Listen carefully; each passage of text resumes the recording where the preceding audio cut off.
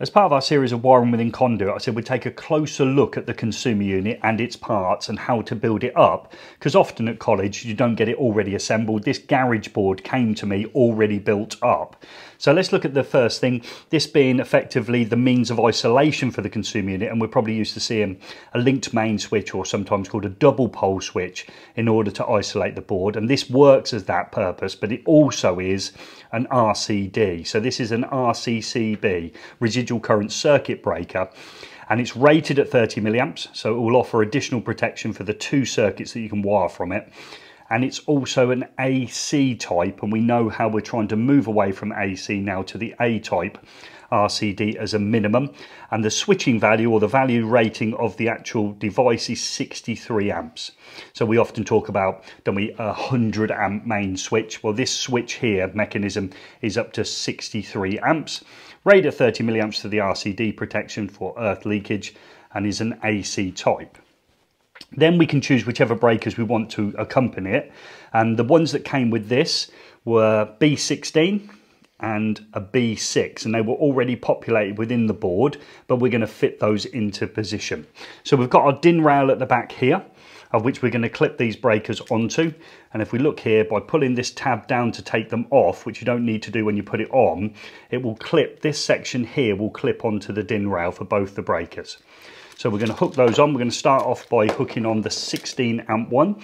General practice is the largest one nearest the main switch. That may change over time, the thinking behind that, but we're going to put the 16 amp one first, and we're going to hook it on the back. So it goes on the back of the DIN rail first. So I'm going to hook this section on first, back of the DIN rail on, and then we're just going to clip it down by pressing that into position. So we've hooked it in. If we wanted to get it back out, it's a simple process of levering against here, and you feel that's clicked into position, and then we can just take it back off.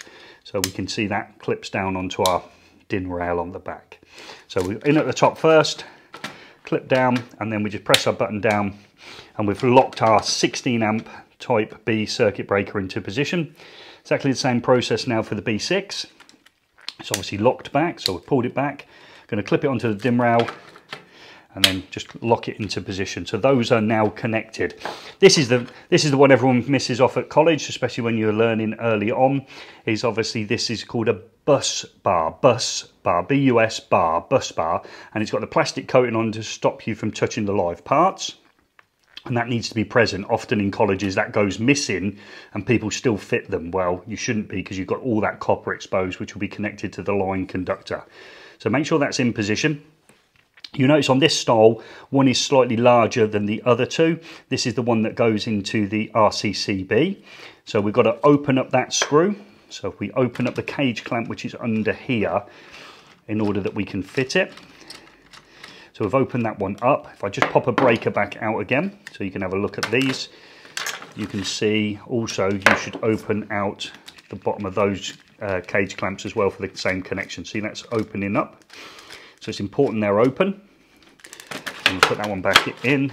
I'll open up the 6 amp one as well. Once they're opened, they will be able to take the bus bar. So our bus bar goes into position. I need to fit it in and go all the way into position and hold it. And now I should feel it come up and connect to those. So we're going to connect that one. Not going to do it super tight, I'm just going to tighten the screw down but not tight. So that's firm but not tight.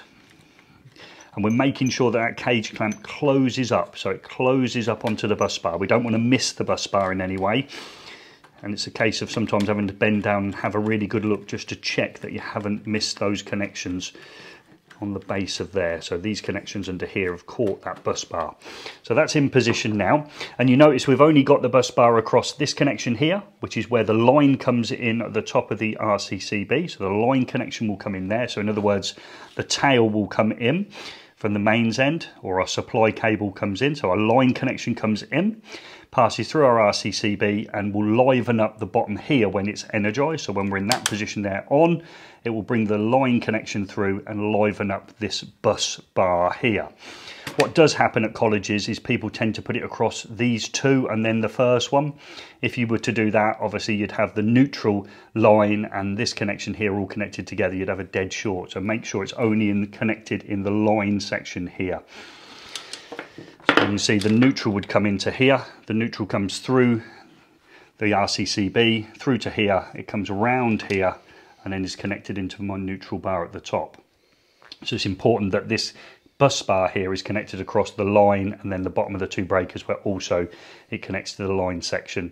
So when these are on, the electrical energy passes through the circuit breakers and out the outgoing circuits. So that's what we've got there. So that's the bus bar fitted, but it's not tight yet. None of these are tightened up. We must confirm all the terminations are at the required torque setting. So bring back in my bar, and I've now got to bring it back up. So here we go, that should be 2.4, and the blank window there is 2.5. Bring back in my mechanism, make sure I'm locked off, and then we're going to do these ones, which we know were loose. So push nice and firmly, click. It's tightening up, one click. It's tightening up, one click. And the last one, one click. There we go.